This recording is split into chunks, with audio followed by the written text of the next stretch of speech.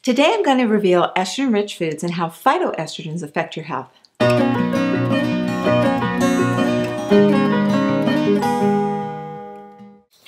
Estrogen-rich foods are rich in plant-like compounds called phytoestrogens, which mimic the effect of estrogen in your body. Estrogen-rich foods can be beneficial for some women. Phytoestrogens are found in some nuts, seeds, legumes, grains, fruits, and vegetables. In the nut and seed category are flax seeds, sunflower seeds, sesame seeds, almonds, and walnuts. Legumes include soy and mung beans. For soy, we're including tofu, miso, and tempo too. Sprouted grains include oats, barley, wheat, alfalfa, and red clover. And in fruits and vegetables, we're talking about apples, pomegranates, strawberries, cranberries, grapes, yams, and carrots are rich in phytoestrogens. Phytoestrogens bind weakly to estrogen receptors and have weaker effects than your natural estrogen or prescribed synthetic estrogen. But phytoestrogens are still considered endocrine disruptors that may disrupt normal hormonal function. Did you know that I cover how to protect and optimize your estrogen receptors in my free hormone reboot training?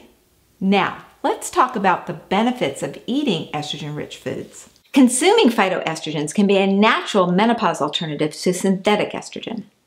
Research conducted in 2014 found that phytoestrogens reduce the frequency of hot flashes in menopausal women without any serious side effects.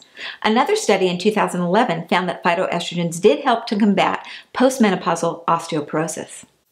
Consuming phytoestrogens are one natural way to rebalance your hormonal levels in women prone to acne. But more research is needed to prove whether phytoestrogens are an effective acne treatment. Consuming phytoestrogens may inhibit estrogen-induced cancers. A 2009 study found that consuming soy foods, which are rich in phytoestrogens, decrease the risk of death and recurrence in women with breast cancer. Another 2015 study found that phytoestrogens inhibited the growth of breast cancer cells, but eating estrogen-rich foods does not help all types of breast cancer. And as I mentioned in my video on thyroid health, too much phytoestrogens from soy can actually block T3 activity, lowering your metabolism. Remember, all things in moderation.